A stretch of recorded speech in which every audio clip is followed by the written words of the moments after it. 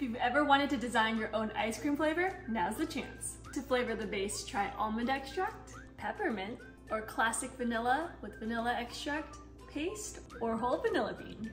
For chocolate lovers, add Dutch processed cocoa powder, white chocolate chips, or your favorite dark chocolate chip. I love green tea ice cream, so just add in some matcha powder. Try fresh fruit like blueberries, raspberries, or strawberries. Add a caramel or chocolate drizzle. Make it cookies and cream with some chocolate chip cookies or Oreos. Add in some cold brew coffee or instant espresso powder or coffee.